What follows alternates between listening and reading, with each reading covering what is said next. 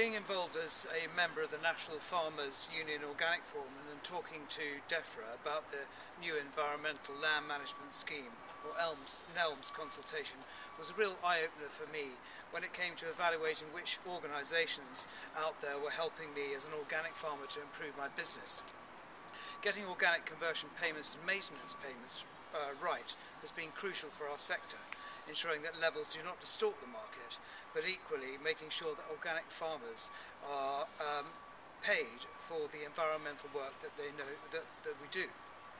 Although that there are many organisations represented around the table, it was evident to me that a major contribution of the detail that informed the DEFRA team, which enabled them to understand how and why environmental payments should be structured for organic farmers, was developed by the Organic Research Centre.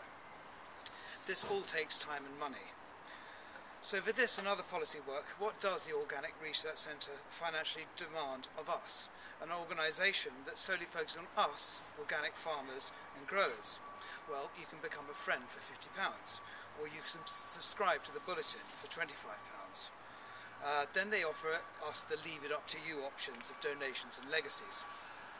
Every year the National Farmers Union demands £1,800 of me, and the Country Landowners Association requires just over 1,000.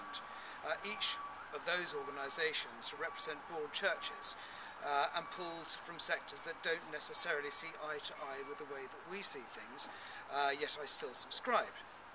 But what has the Organic Research Centre actually ever done for us? Forgetting the work that they do in terms of research and development in the organic sector to improve our systems, increase our yields and boost diversity on our farms, what have we gained in 2014 from the work that they have just done in the area of policy?